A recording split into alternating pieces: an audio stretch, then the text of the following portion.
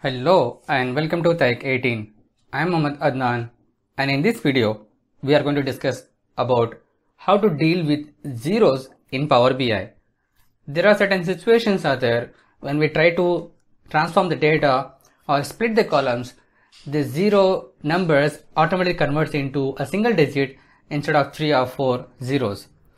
And if we need the same thing like it was there in the text earlier, then we may need to just avoid one step that we are going to demo in this video.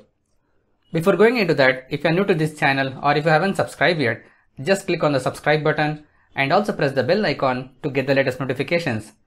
Now let's get started. I'm into Power Query now, and let's say for an example I have these numbers. So this basically represent each and every dot is a column. I mean, these 3 zeros is one value and 4 zero is for another value and this for another value.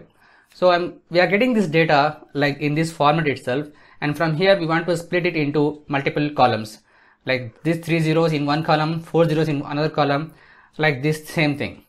So for this, basically when you load the data into Power Query, then it will change the column data type. So here it automatically changed this as a text now, and after that what I did is I right click the column and then I go for this split by column and then by delimiter. So Power Query is smart enough that it will detect what is the data inside to this column, and it will show us the value of this one. Like for an example, it detects this, it has a dot inside to that, and we need to split this at each and every occurrence of this dot.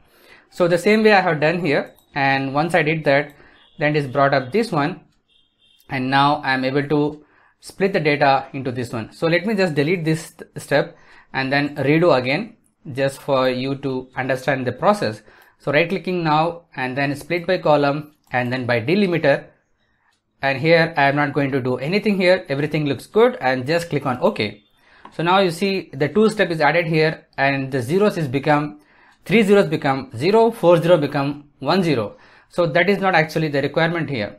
So to avoid that, what we need to do is just go one step before to this one, the last step, the split column by delimiter. Here you can able to see the exact split of the column. So what actually happens is Power BI split those into different columns, and then it will try to detect the data type of the column, and it says that this is a numeric value, so it converts these columns into a numeric field and some of the fields into text itself. So here in our case, everything is numeric itself looks like, but actually we need to store this as a text itself. But when it comes to on this step, which is automatic created by Power Query, change type 1, and here it has detected this as 123 123 means a whole number, and all the columns is being reflected as whole number itself. So if you are not satisfied with this output, then you can just change this type, I mean remove this step completely, so that you can able to get this exact original output with the column splitting of the details. And now if you want to change something else, like this last 2 column, you want it to be whole number, then you can click on this icon and then click on whole number and click on this one and then click on whole number, just for an example. So you can do it yourself manually and everything will remain the same as it is. So you don't need to worry about the data now.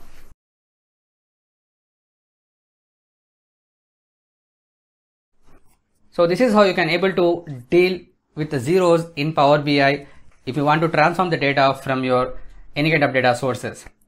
If you found this video helpful, just click on the big thumbs up button. If you are new to this channel or if you haven't subscribed yet, just click on the subscribe button and also press the bell icon to get the latest notifications.